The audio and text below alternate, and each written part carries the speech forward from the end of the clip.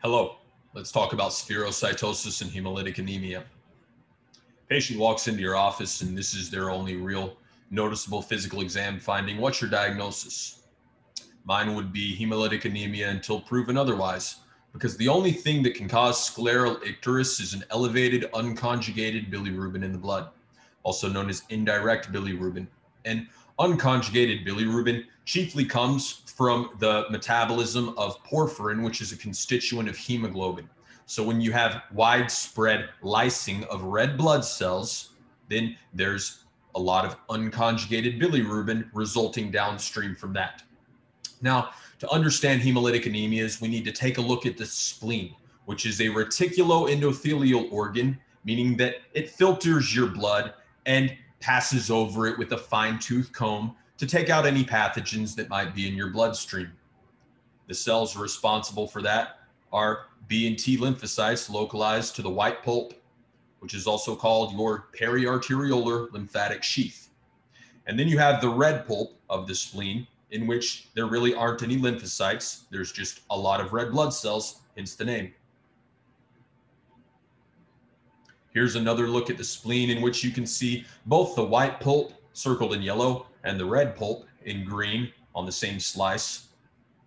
And inside the red pulp is where you find the sinuses or the cords of the spleen. You might heard them referred to as cords of Billroth. And that's where a lot of macrophages are. And macrophages populate the red pulp of the spleen in order to pat down red blood cells and yank them out of circulation if there's a membrane defect of those red blood cells, or perhaps if they've been opsonized by IgG or C3b. Those are opsonins, which can stick on the membrane of a red blood cell. And when a macrophage sees it, it says, "You're done for, buddy." And here's a closer look at the cords of Billroth. The spleen, again, is a sinusoid organ, like the liver, means it's got these very tight spaces. And between these sinusoids are cords consisting predominantly of macrophages, with some endothelial cells there as well. And when red blood cells get snatched up by macrophages of the spleen, or when they get stuck in these sinusoids, because they do get very, very narrow in places, those blood cells are going to pop and their contents will just get swept up, vacuumed up by macrophages. So here's the end product of this: hemosiderin-laden macrophages. Because what's inside red blood cells? A whole bunch of hemoglobin. And hemoglobin, every single one, has 4 iron molecules. So that's a lot of iron in those macrophages. You can break down the proteins, you can get some amino acids back. You can break down the carbohydrates of a dead red blood cell, and you can get some acetyl-CoA or some pyruvate back from that, from the carbons. But you can't break down the iron. There's no easy way to get it out. So it accumulates inside the macrophages of the spleen. And this is what any hemolytic anemia would look like if you cut the spleen open and looked at it under a microscope. Now, a lot of different ways to classify hemolytic anemia. One way that we do so is by calling it intrinsic or extrinsic. Now, that's in reference to the erythrocyte. An intrinsic hemolysis occurs when there's something wrong with the red blood cell itself. There's a problem with its hemoglobin, or a problem with its membrane, or maybe it's overloaded with oxidative stress, and that's causing it to hemolyze. An extrinsic hemolysis means there's nothing wrong at all with the red cell. It's just kind of in the wrong place at the wrong time. Maybe it was just going out for a run, like hello liver, like hello aorta, hello kidneys, like saying hi to all its friends, internal, external iliac, like down to the popliteal, and then bang, get stuck with complement C3b, Or maybe it gets stuck with an IgG and it goes, oh, I am in big trouble, because it knows that whenever it goes around the body and back to the spleen, it's dead. It's dead. It's as easy as that, because the macrophages of the spleen, again, are going to see whatever's on the surface of that red blood cell and snap it up and rip it open. So that's an extrinsic hemolysis. And another example would be calcified aortic valve. You're a red blood cell. There's nothing wrong with you. You go through the heart, you know, you're in the right chamber, you go through the lungs, oh, wee, this is fun. Then you go into the left atrium, you're in the left ventricle, and then bang, out like a light, you're dead. So here's a table showing you intrinsic versus extrinsic. And there's a lot less intrinsic hemolyses than there are extrinsic. So I'd say remember the intrinsic ones, everything else is extrinsic. General features of hemolytic anemia. You've got an elevated erythropoietin, you've got anemia. Your EPO is going to be high. That's a hormone made by interstitial cells of the kidneys. And you're going to have a reticulocytosis reflecting an adequate bone marrow response.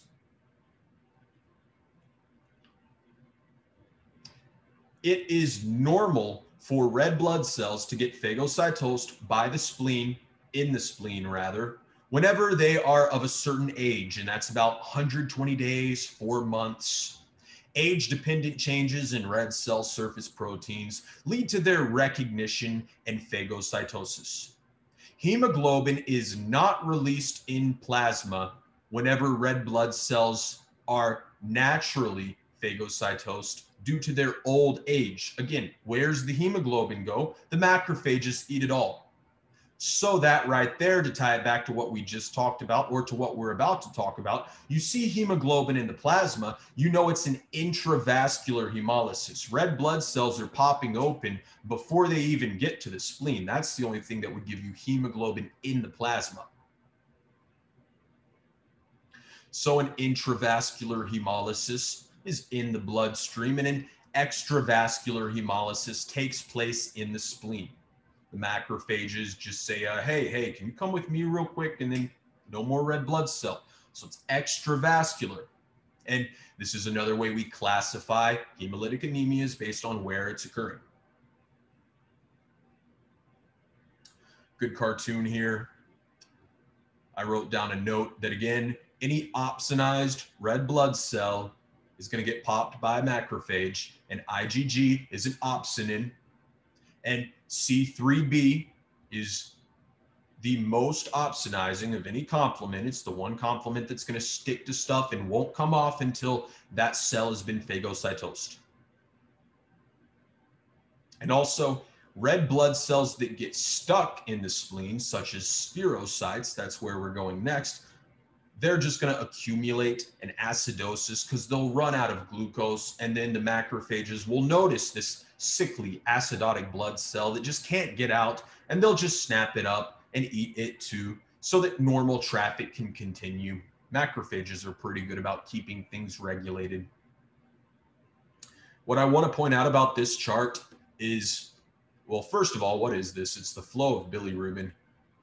And bilirubin, unconjugated bilirubin, comes from hemolysis, and then your liver grabs that unconjugated bilirubin and with glucuronic acid conjugates that and then puts it out through the bile duct into the small intestine, where bacteria further play with that bilirubin to create urobilinogen and stercobilinogen. And what I want to point out to you is that urobilinogen and stercobilinogen are the same exact thing. It just so happens that not all stercobilinogen goes out in feces. Some of it gets reabsorbed into the body, goes through the portal vein, and eventually leaves the body through the kidney. So if you pee it out, we're going to call it urobilinogen. But if you poop it out, we're going to call it stercobilinogen. Same thing, two different names based on how it's leaving the body. It's just conjugated bilirubin that's been manipulated one extra time in the gut.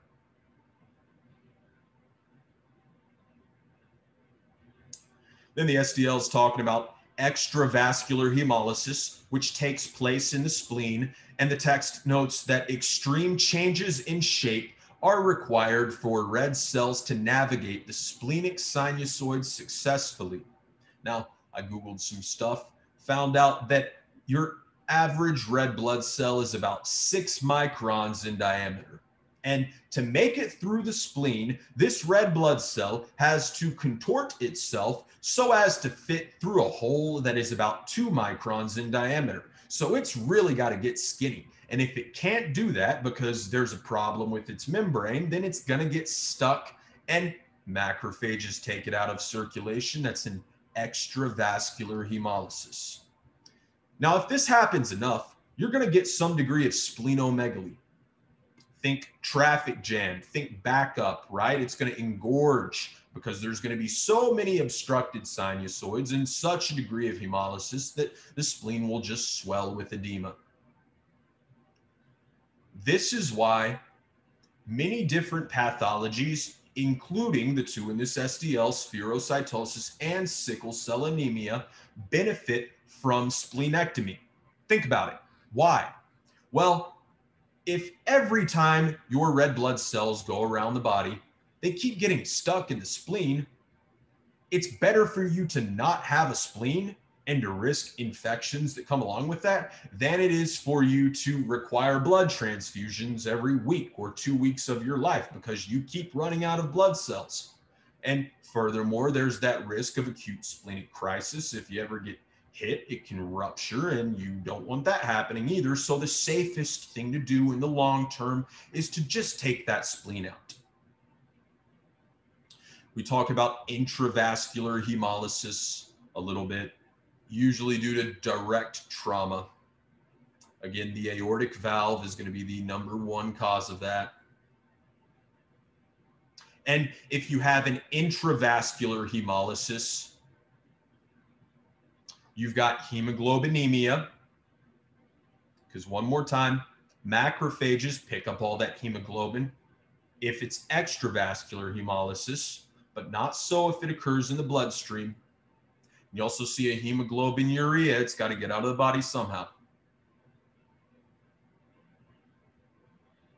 One more finding of intravascular hemolysis is a decreased blood haptoglobin.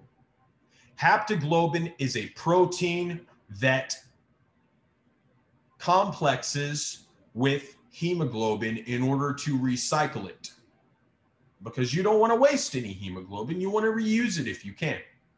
So haptoglobin will take hemoglobin and return it to a macrophage where eventually it'll find its way back into a red blood cell. So you have a certain amount of haptoglobin in the blood normally, and if there's hemolysis, hemoglobin goes up, haptoglobin goes down because it complexes with hemoglobin. And another reason you don't want free hemoglobin is because the Fenton reaction is the interaction of iron with hydrogen peroxide that can create a hydroxyl radical, OH dot, right? Hydroxyl radical. That happens when there's a lot of free iron. You want to avoid that, and so your body has this haptoglobin system.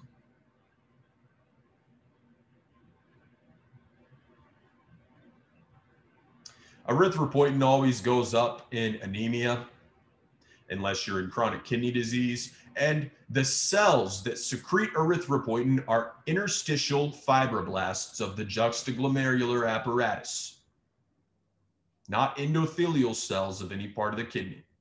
And I bring that up because that's in first aid, actually, in the segment of kidney endocrine functions. They want you to know the types of cells that make these different hormones. So recognize for EPO, it is interstitial cells.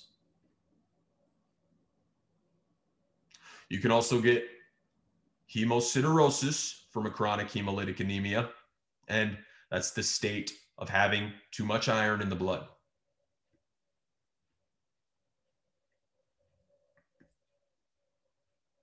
Furthermore, with a chronic hemolytic anemia, you will start making blood cells in the liver, and this is called extramedullary hematopoiesis. This is pretty cool. Here's your liver. You see hepatocytes with some sinusoids in between them, because like the spleen, it's a reticuloendothelial sinusoid organ. And right here, you see some small, dark, round cells that are reticulocyte precursors.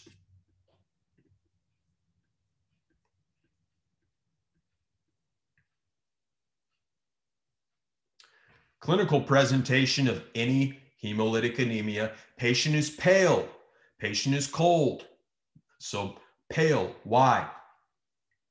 Heme is a pigment. Less heme, less pigmentation. As well as cold, why?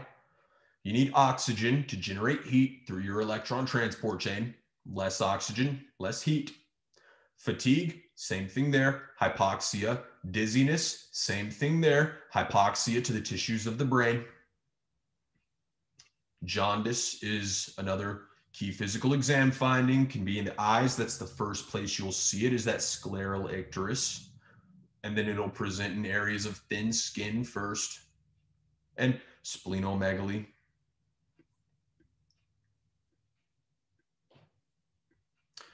So that's hemolytic anemia. Let's discuss hereditary spherocytosis, a particular kind of hemolytic anemia.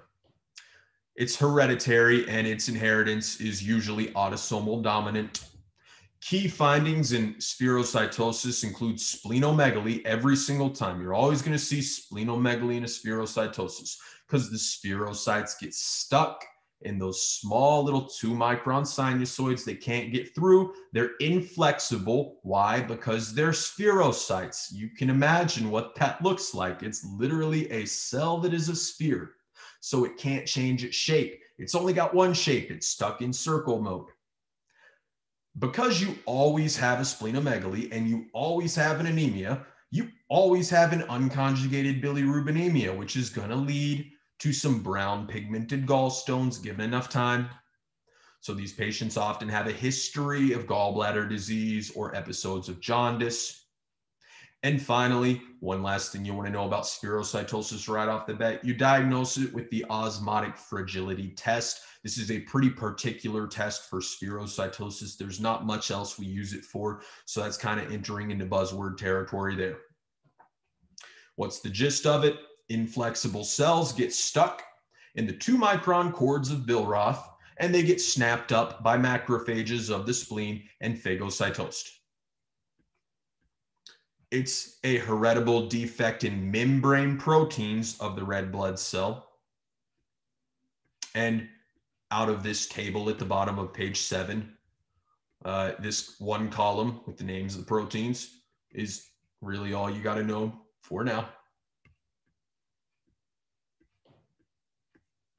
Spectrin is a protein specific to red cells. They have a specialized cytoskeleton that is flexible. Most cells, you want a rigid cytoskeleton. They just have to stay in one place, like bone or your liver, any organ with a capsule or a serosa. It's got to have some structure to it, but not the erythrocyte. You want it to be like water, like Bruce Lee, right? Like water. You want it to just go with the flow. Literally. So you've got this special protein called spectrin right on the inside of the red blood cell that enables it to be like water. And spectrin is connected to the phospholipid bilayer membrane via ankyrin. Ankyrin is the protein that's most commonly responsible for spherocytosis, and spectrin has a beta and an alpha unit, and both of those may be out and are possible causes of spherocytosis. So what happens is that with membrane instability, you just kind of bleb off little bits, and the membrane of the cell gets so depleted to where it has to adopt a spherical shape, because that's the most efficient way to fit any object in 3 dimensions is a sphere. So it becomes a sphere automatically, and then again, it gets stuck in the spleen, phagocytosed. There's your hemolytic anemia.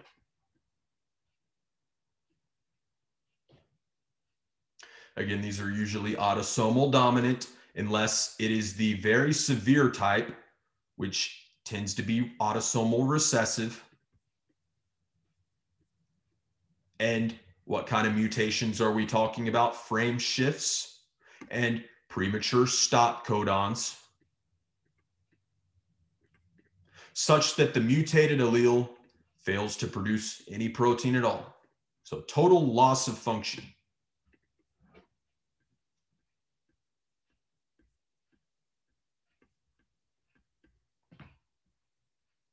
Clinical presentation, again, you'll have splenomegaly every single time.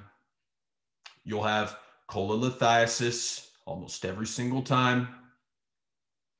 Sclerolictal icterus, very common first presentation.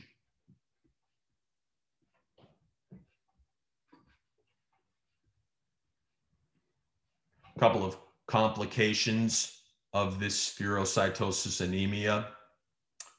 Transfusions are often necessary on a consistent basis, depending on the degree of anemia. And anytime you transfuse something into a patient, there's a risk of a transfusion-related infection subsequently. Possibly a minor degree of hemolysis could also result from a transfusion because, you know, we type and cross-match for a lot of different antigens on the surface of red blood cells, but we don't know every single protein on the red blood cell. And so there's always the possibility that some tiny little dude that we don't even know about yet can cross-react. Splenectomy does treat the anemia. You won't be popping up open these spherocytes anymore, but if you take the spleen out, the spleen is in charge of yanking encapsulated bacteria out of the blood because, well, I'll show you rather than tell you. Remember these periarteriolar lymphatic sheaths of the white pulp of the spleen. There's a ton of B lymphocytes in there that can turn into a plasma cell at a moment's notice and start making some IgM, which is very good at phagocytosing encapsulated bacteria. So strep pneumo, most common encapsulated bacteria. We also have Hemophilus and Neisseria, correct? And then aplastic crisis is just going to make any anemia worse. That's any anemia, not just spherocytosis. And that's typically mediated by parvovirus B19, single-stranded, smallest DNA virus, naked virus, torches infection, rash starts on the face and moves down, fever, arthralgias and joint pain, and possibly even bone necrosis. So we diagnose spherocytosis with the osmotic fragility test. And red cells burst in hypotonic solution. That means there's less solute outside the cell than inside the cell. So water moves inside the cell. So if any old red cell will burst in a hypotonic solution, well, then a cell with less membrane is going to be able to accommodate less water. Therefore, the cell with less membrane bursts before the normal red blood cell. And that's what we see in this graph here on page 10. And that's the extent to which I'm going to learn about the osmotic fragility test. There's also the eosin 5 maleimide binding test, which is highly specific and sensitive for identifying hereditary spherocytosis.